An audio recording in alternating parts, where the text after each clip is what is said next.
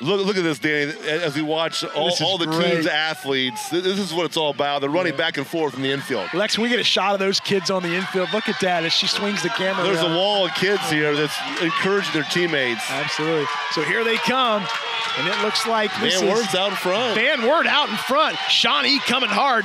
Bath is in third. Let's see if Van Wert can hold them off to win this race. It's the Cougars, it's the Indians. This is kind of like the boys' side. Van Wert, Shawnee battling 1-2.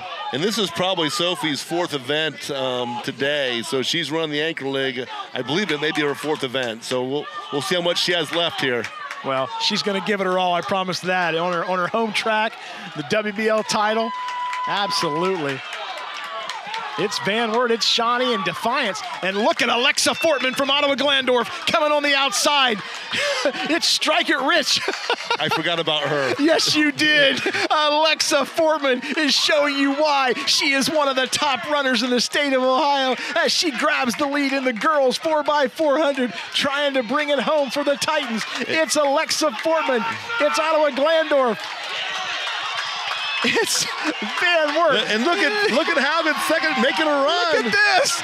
Look at this. Can she get her at the end? This is incredible, Mark. Alexa Fortman is going to win for her team. What a race. Oh, my goodness. You called it. You called it.